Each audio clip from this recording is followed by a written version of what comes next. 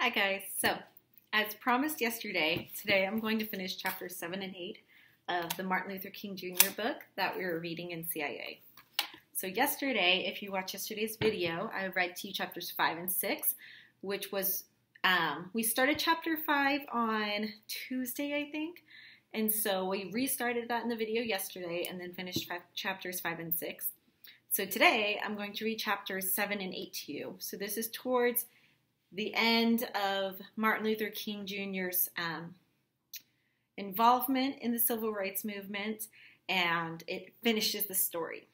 And then after today's video with Martin Luther King Jr., I'll start reading to you some of the biographies of the other important people you'll get to choose from for your writing project when we get back. So today I'm going to start on Chapter 7, Battle for Birmingham. And the sign says, "It's nice to have you in Birmingham, Alabama." It says, a sign welcoming people to the city of Birmingham, Alabama, where Martin Luther King led a civil rights campaign in 1963. Dark clouds rumbled over downtown Atlanta as Martin Luther King entered the SCLC headquarters on Auburn Avenue.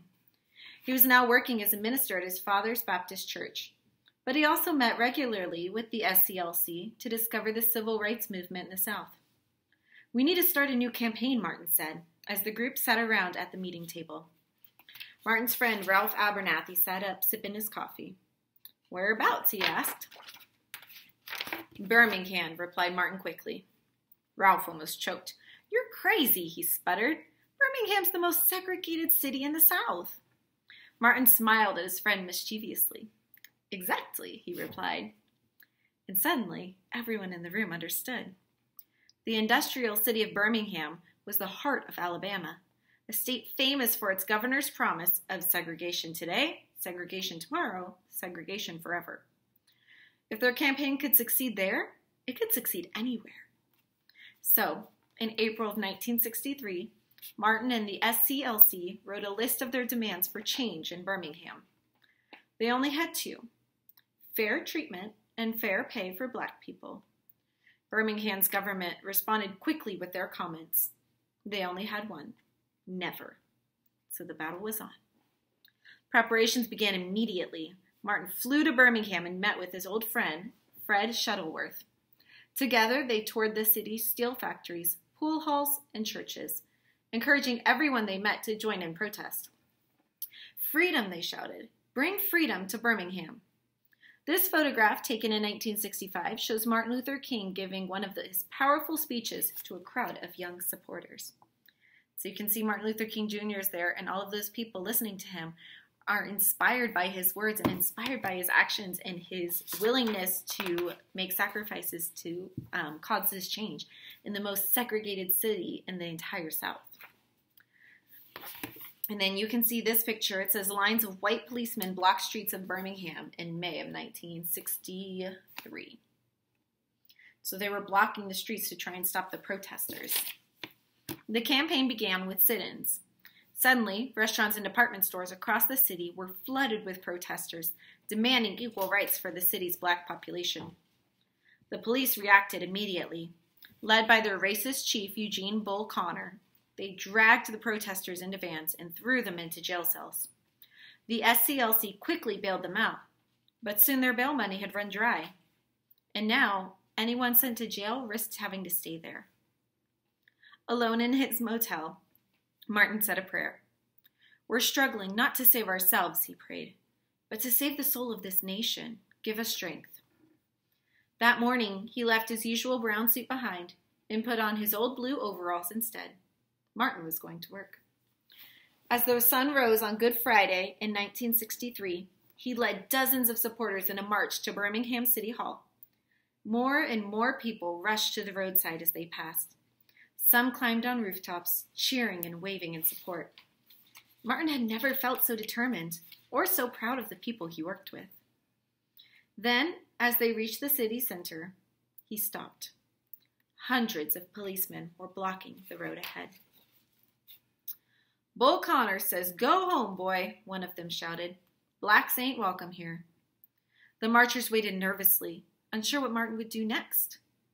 But then, very quietly, Martin knelt down on the hot tarmac and began to pray. After a second, every other protester did the same. The police didn't hesitate. Martin and the other protesters were dragged from the streets, but none of them fought back. Police dogs tore at their arms, but none of them fought back. One by one, they were thrown into cells without any beds or windows. But even then, none of them fought back.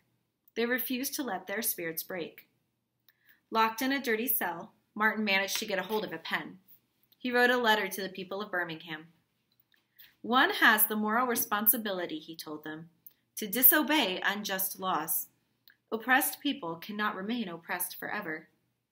Martin's letter from Birmingham jail, written on scraps of newspaper, was smuggled from his cell. Almost 1 million copies were circulated around the United States. The caption says, locked in jail in April 1963, Martin Luther King considers the next stage of the campaign in Birmingham, Alabama. And if you go online, you can Google and find Martin Luther King's letter from Birmingham jail, and you can read the actual letter that he wrote, because he was able to write it on tiny scraps of paper, like Post-it notes and things, and he wrote on a ton of these. He was able to send them out of the jail and either keep them in his pockets or his shoes or wherever he hid them. And so when he got out of jail, he was able to put them all together and to write the letter. And it was so inspiring that hundreds and thousands of copies were circulated, were passed out all over the country. So if you go on Google and you Google Martin Luther King Jr.'s Birmingham letter, you can read exactly what he wrote.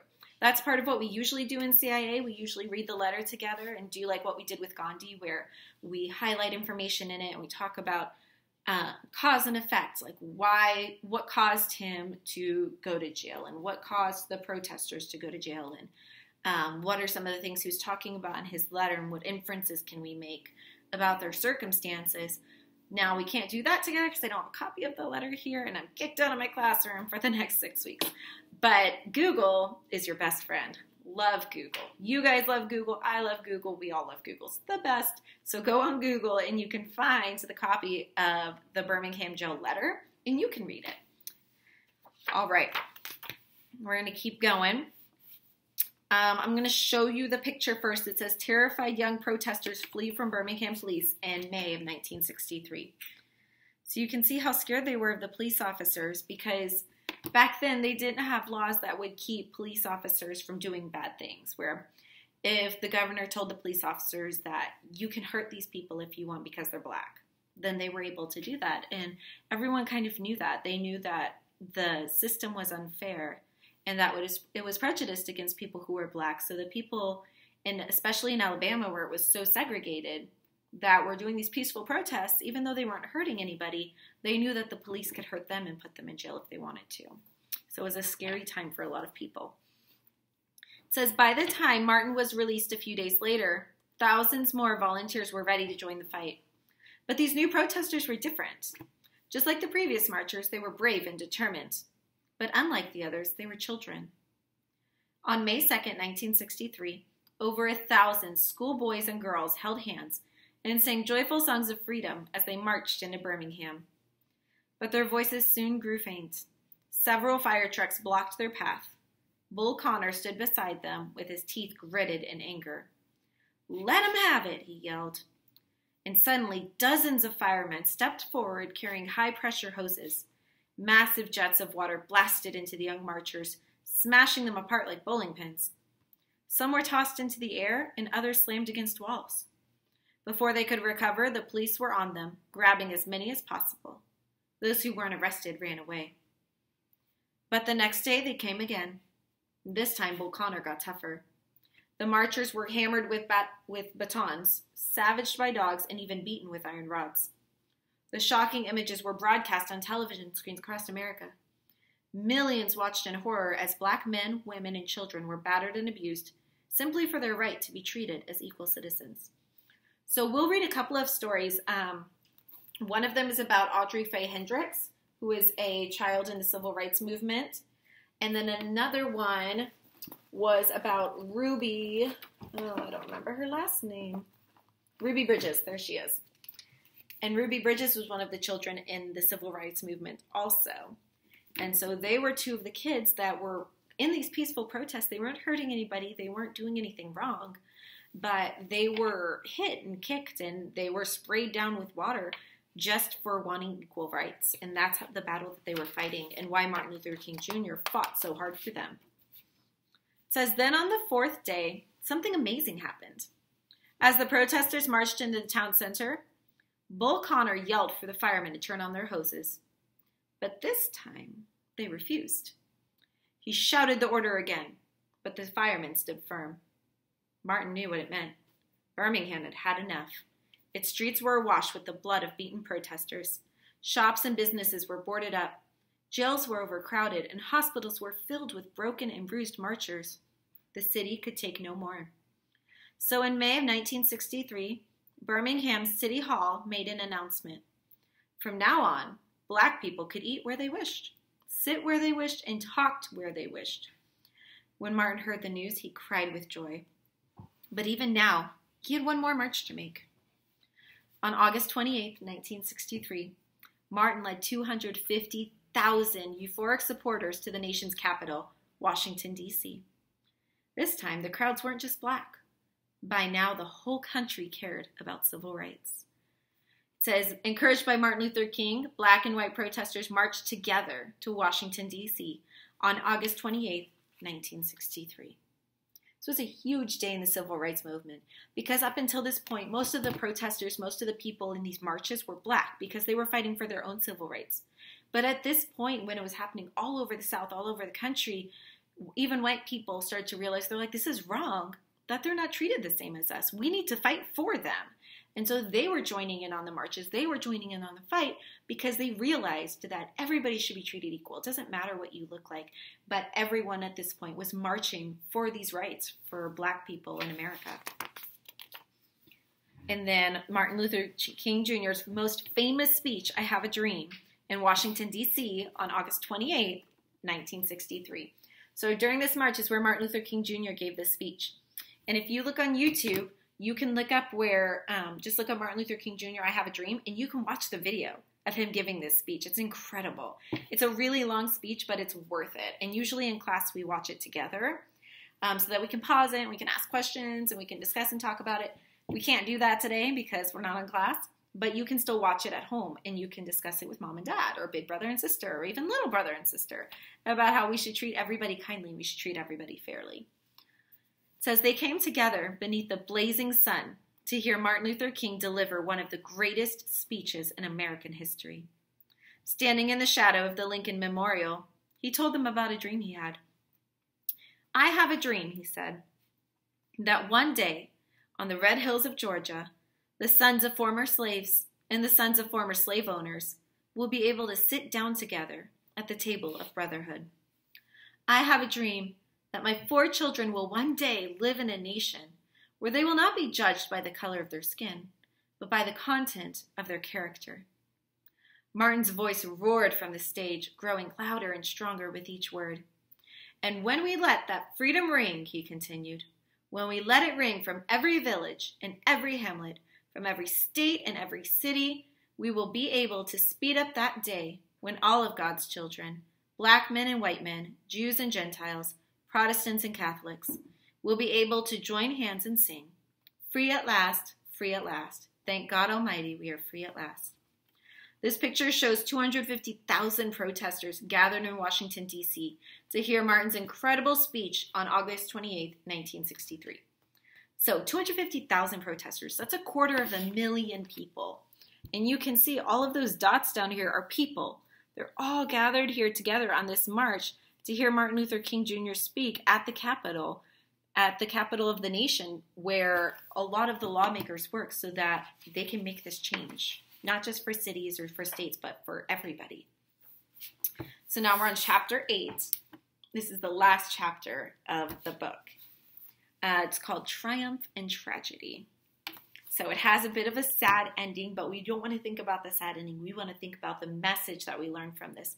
The author's message is that everybody should be treated equally. It shouldn't matter if you're black or white or Hispanic or if you're Pacific Islander or Asian. It doesn't matter. Everybody should be treated equally, and you should be treated based on your character, based on who you are as a person, and not just by what you look like. And that's the message that Martin Luther King was teaching us, and that the author is teaching us through his story. It says, Martin Luther King's Washington speech was greeted with mixed reactions.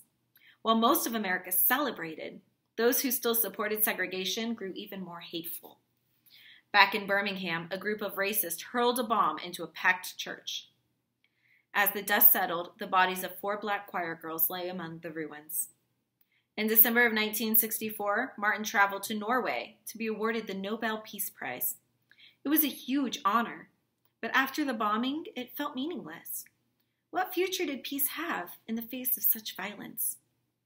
But even so, Martin refused to give up. He now turned his attention to voting rights for black people, organizing a campaign in Selma, Alabama, and then leading a 50-mile march to Montgomery. So 50 miles is about from here to like the Kennewick Mall. Walking that distance, all of these people together to be able to have the right to vote the same as white people did. The marchers were rained on, taunted, and even pelted with rocks. But once again, they won. In August 1965, President Lyndon B. Johnson signed an act removing restrictions on black voting rights. Now that black Americans had the power to vote, politicians and city officials would have to treat them very differently. Before, black people couldn't vote. It didn't matter if you were over 18, if you were an adult, even people as educated as Dr. Martin Luther King Jr. couldn't vote just because they were black. And they decided that wasn't fair. That doesn't show that we're equal people if we don't have the same rights. So now that they're able to vote, the people in charge had to listen to the black community. Before, they listened to them if they were good people, if they thought the same things they did, that everyone should be treated equal and that everybody should have the same opportunities. But now, there's a huge population of people that are now able to vote that weren't before. So since they can vote, they're the ones deciding if those governors and the presidents and the senators and all of those important people that we vote for, if they get to keep their job. So if they wanted to stay the governor, if they wanted to stay the mayor or the representative or the senator, they had to make sure that they would get votes not only from the white Americans, but from black Americans also, because now everybody had the opportunity to vote. It says Martin Luther and Coretta Scott King led a protest march from Selma, Alabama on March 21st, Kevin's birthday, 1965. And you can see Martin and Coretta right there in the picture with all of their other people that were marching with them. Even so, Martin couldn't shake his depression. In the 10 years since the Montgomery bus boycott, segregation had been hugely reduced in the South.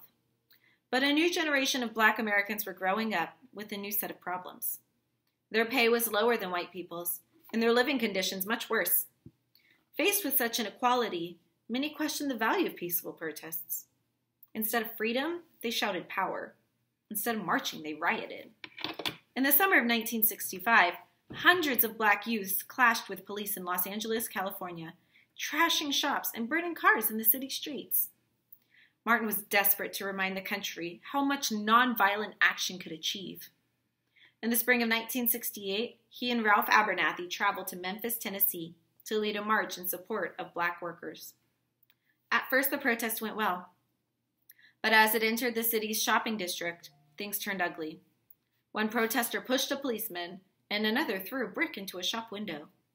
Martin shouted for calm, but it was too late. The march was in chaos. Police charged at the youths, and as the crowd fought back, Martin and Ralph ran for their lives. Back in his motel, Martin watched the riots on the news. The pictures made him feel sick. Peaceful protests had achieved so much, but it seemed that many black people now thought violence was the answer to their problems. Martin wanted nothing to do with it.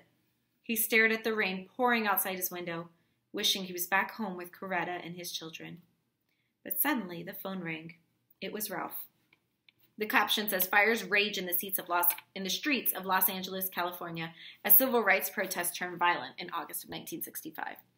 So you can see they started off as this peaceful protest, but then just one push, just one punch or one rock thrown caused all of this chaos. And it shows how one person can make a change. Martin Luther King Jr. decided to make a change peacefully and not hurt anybody, not tear up any shops or break anything, and he made so much change.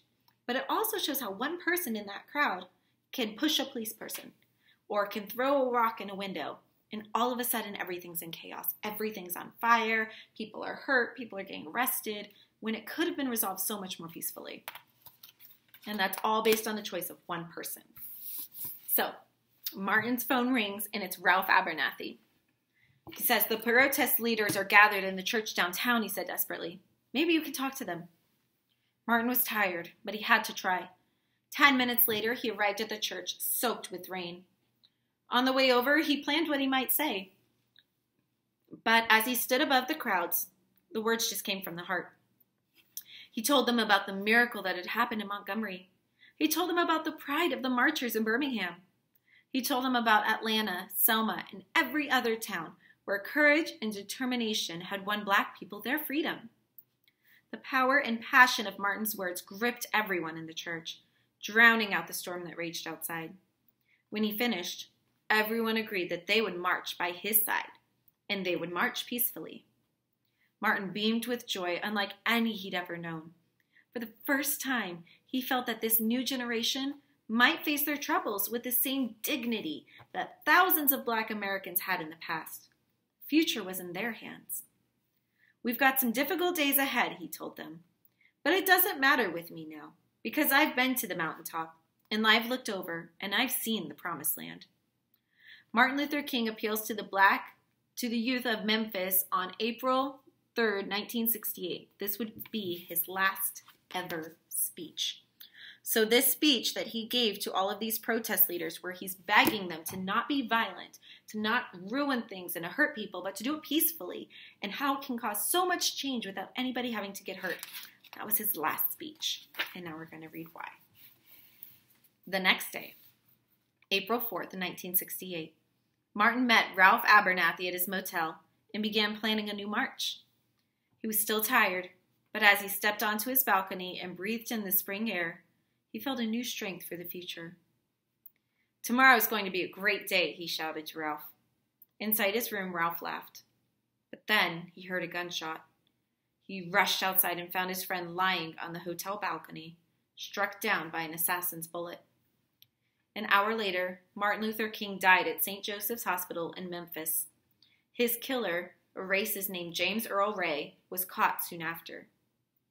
5 days later, the bells rang out again at Ebenezer Baptist Church in Atlanta, Georgia. Thousands of mourners gathered for their final march with Martin, carrying his coffin past Morehouse College and on the Southview Cemetery. Then they all said goodbye to the man who had proved to the world that he was as good as anyone else. The caption says, "Huge crowds gather in Atlanta, Georgia, for the funeral of Martin Luther King on April 9, 1968. Martin's coffin was carried on an old-fashioned mule cart, symbolizing the struggle against poverty and hardship faced by millions of Black people across America. And you can see all of the crowds of people that gathered to pay their respects to him one last time. So, that's the end of our story, and it's a really sad ending. And I wish there was an afterword or something that would make it a little better. So I'm going to try and give you an afterword and a little uplifting thought from it. So, Martin Luther King Jr.'s whole life, remember when he was 6 years old and he found out he couldn't play with his best friend anymore because he was Black and his friend was white. He was so confused. He said, why? Why does it matter if I'm Black and he's white? And his mom said, no matter what the world tells you, you are as good as anyone else. And that's the message he wants us to take with us every day. No matter what people tell you, no matter where you live, or if you have more money or less money, or how educated you are, it doesn't matter. You are as good as anyone else. And you have the opportunity, us as people, as individuals, to make a difference in such a good way, in ways that don't have to hurt people, in ways that we don't have to destroy things, but just by being who we are and by having the passion to make things better and to make a difference. And that's what he wanted us to learn. And that's what the author, Rob Lloyd Jones, wanted us to learn in his book. So I would love for you guys to read the letter from Birmingham jail. You might even be able to find a YouTube video on it that reads it to you because I know some of the language in it and some of the words are a little difficult. And also, I really want you to go on YouTube after this, and I want you to go search for Martin Luther King Jr. I have a dream speech, and I want you to watch it, and I want you to really think about the words he's saying and how we can apply it even today to our lives. All right. Tomorrow, I'm going to start reading you some of these other stories. If you watched yesterday's video and if you watched today's video, will you text me on the Remind app to let me know? I think because these videos are made for kids, they turn off the comments on YouTube. I'm not sure how that works. But if you watch this, either text me on the Remind app or send a comment if it lets you. Let me know you've seen it. Make sure to subscribe so that way you get all of the new books that I'm going to read to you over these 6 weeks. Okay? All right, I'll see you guys soon. Bye.